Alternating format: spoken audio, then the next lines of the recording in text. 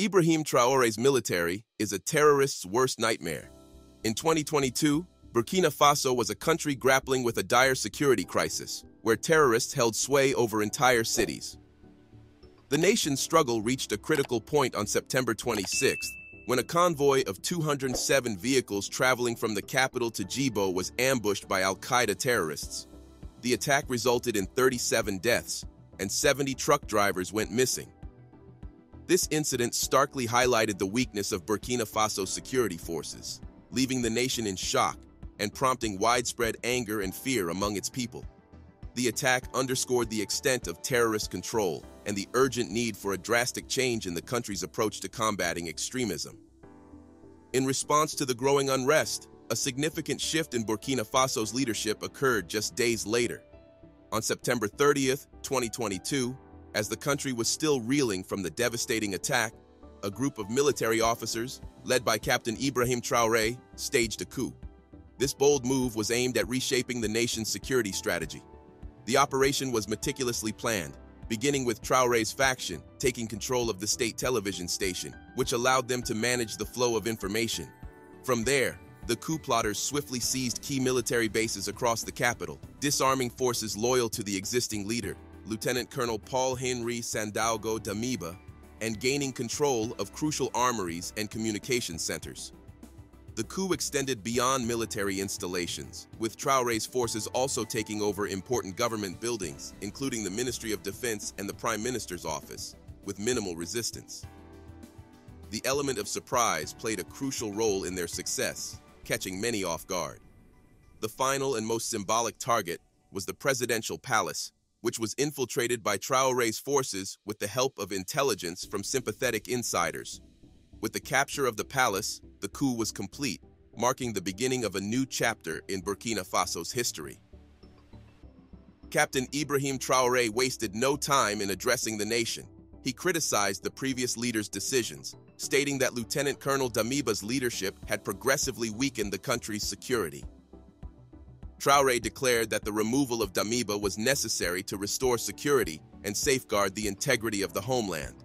His words resonated with many Burkinabé, who had grown increasingly frustrated with the ongoing security crisis. Traore promised to rebuild the military, addressing critical shortages in weapons and equipment that had hampered previous efforts to combat terrorism. The public reaction to the coup was mixed, but largely positive. Many citizens saw the change in leadership as a necessary step to address the dire security situation. The successful break of the jihadist blockade of Djibo, a city that had been under siege for a long time, was one of the new administration's first major operations. This mission not only provided much-needed supplies to the besieged city, but also served as a powerful symbol of the new government's commitment to action. The success of this operation significantly boosted national morale, giving people hope that real change was possible.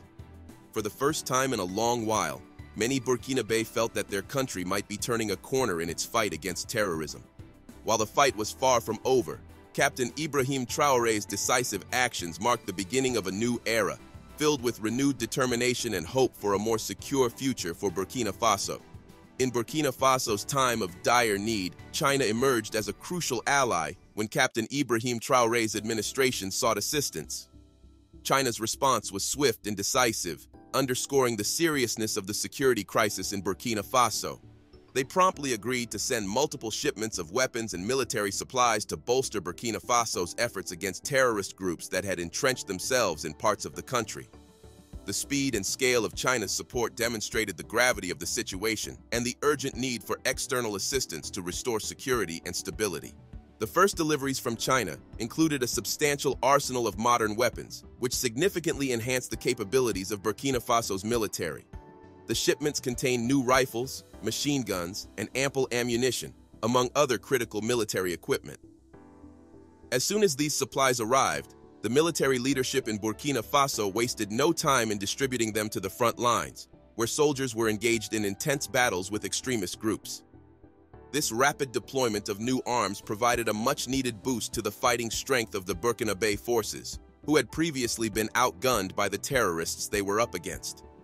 Before the arrival of these shipments, Burkina Faso's soldiers often faced a daunting challenge in the form of well-armed terrorist groups. The extremists, possessing superior weaponry, had been able to overpower the military, making it difficult for the government to protect its citizens and reclaim territories under terrorist control. However, with the influx of modern weapons from China, the situation began to change. The new rifles and machine guns leveled the playing field, enabling Burkina Faso soldiers to engage the terrorists more effectively and with greater confidence. One of the most significant impacts of this new equipment was evident in the efforts to break the terrorist blockade of Djibo, a city that had been under siege for an extended period. The blockade had left the residents of Djibo isolated and deprived of essential supplies.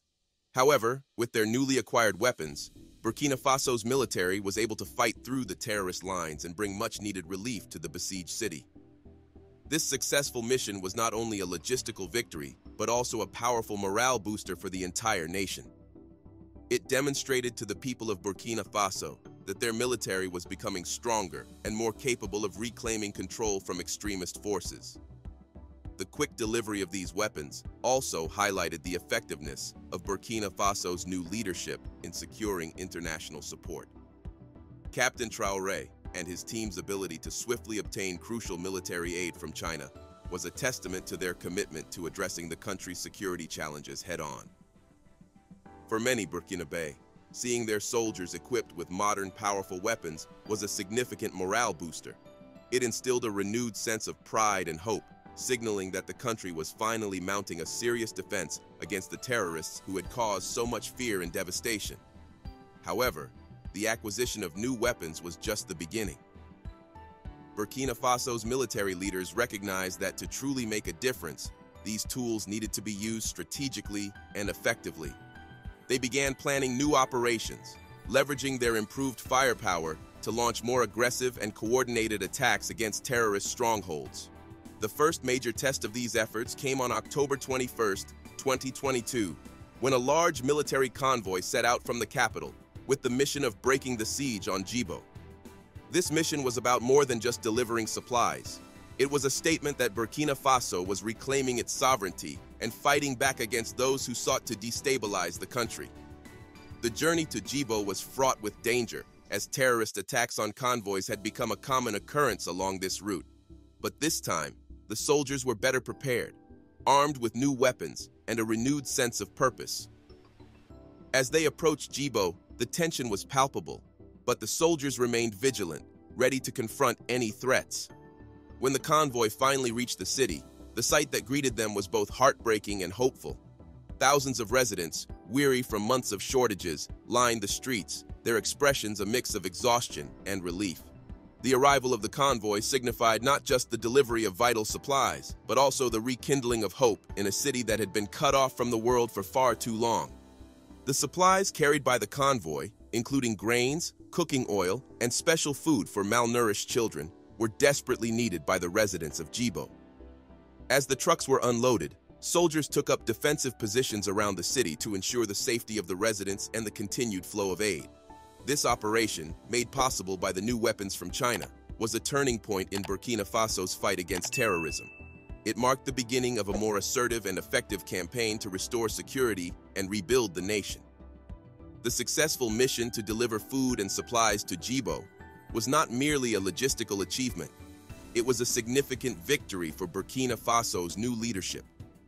Captain Ibrahim Traore's administration had pledged to make the country safer, and this mission was a clear demonstration of their commitment and capability. The successful delivery of aid to Djibo, a city long besieged by terrorist groups, was a powerful symbol that Burkina Faso was not only determined to fight back, but also capable of executing complex and dangerous operations. News of the convoy's success spread rapidly throughout the nation, sparking celebrations in the capital and other regions. Government officials hailed it as a crucial step in the ongoing battle against terrorism. And for the people of Djibo, the arrival of the convoy meant more than just access to food. It was a lifeline and a reminder that they had not been forgotten by their government.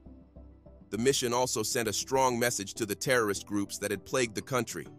Burkina Faso's military was growing stronger and more confident, and they were not afraid to confront the extremists head-on.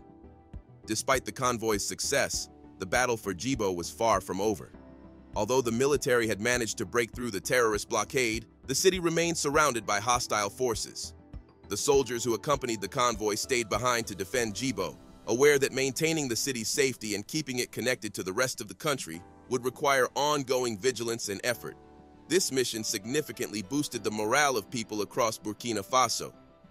The public began to see that their new leaders were serious about reclaiming their country from terrorist control.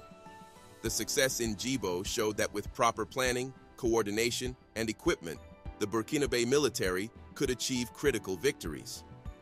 As word of the successful operation spread, more citizens began to believe that there was a real possibility for positive change in the country. The government capitalized on this surge in public confidence, using it as a springboard to plan further operations against terrorist groups.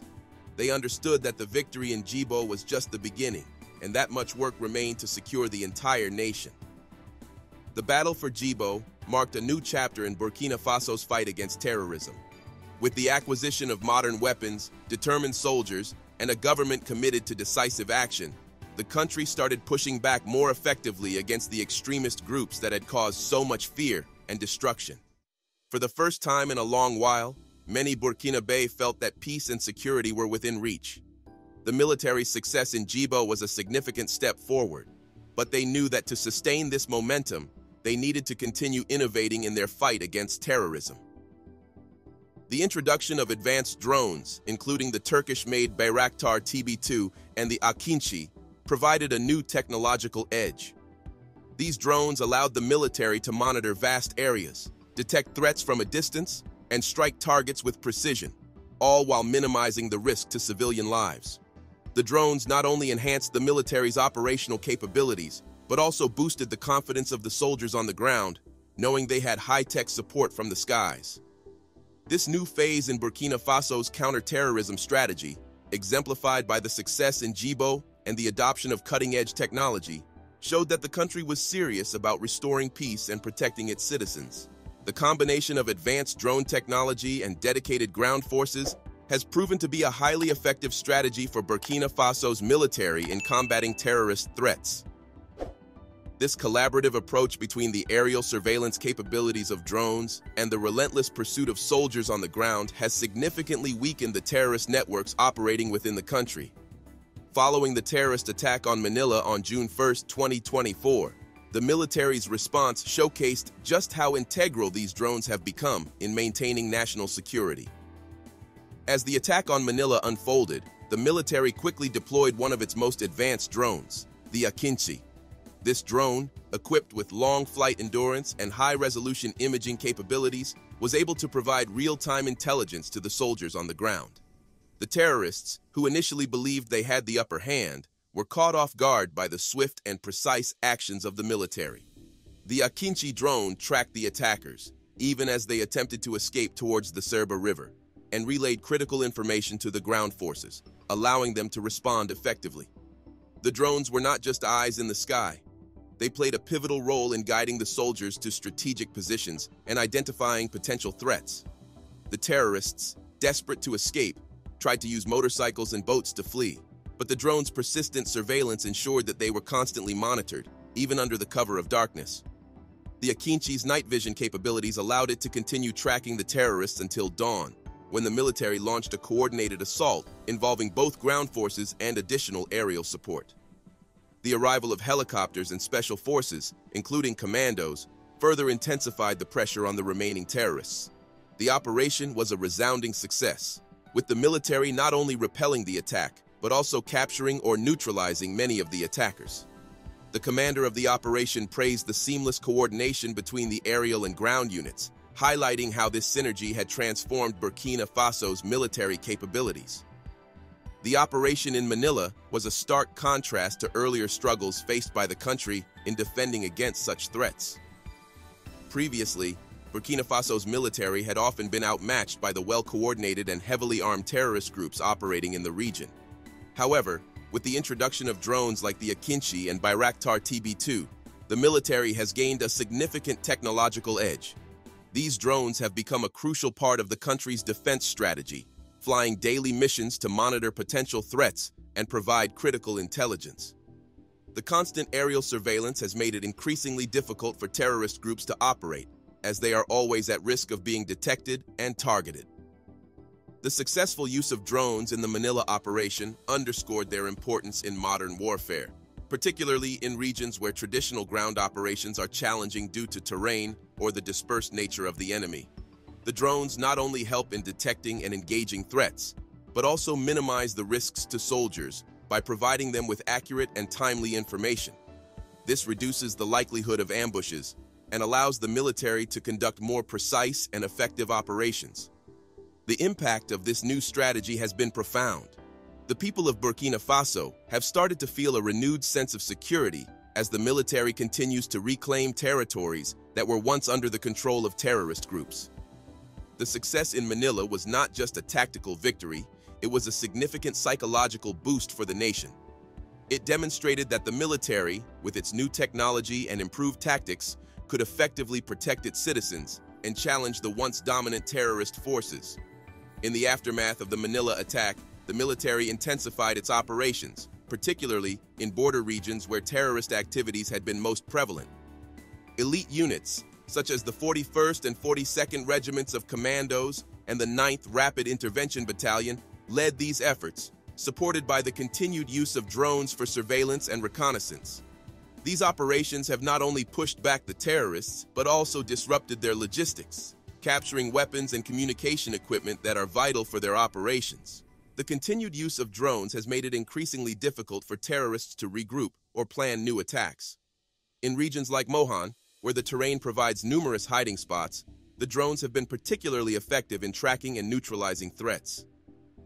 The integration of aerial and ground forces has created a formidable defense mechanism, making it nearly impossible for terrorists to operate without being detected. As a result, the overall security situation in Burkina Faso has improved significantly. The frequency of terrorist attacks has decreased, and more areas are being declared safe for civilians. This progress, while still ongoing, has given the people of Burkina Faso hope for a more peaceful future. The military's success has also bolstered national pride, with President Ibrahim Traore's leadership playing a crucial role in this transformation. However, the fight is not over. The military remains vigilant, aware that the terrorists, though weakened, are not yet defeated. The continued improvement of defenses, including the expansion of drone capabilities and further training for ground forces, is essential to ensure that Burkina Faso remains on the path to lasting security. President Traore's commitment to this cause, exemplified by his visits to the front lines, has further solidified the government's resolve to protect its citizens and restore peace to the nation. The successful integration of drone technology with ground operations has marked a turning point in Burkina Faso's fight against terrorism. The country's military, once struggling to defend against well-organized insurgents, is now equipped with the tools and strategies needed to reclaim control and ensure the safety of its people. While challenges remain, Burkina Faso is undoubtedly on the right path, with each successful operation bringing the nation closer to a future free from the shadow of terrorism. Thanks for watching till the end. If you enjoyed this video, please leave a like as well as a sub so more people can see this.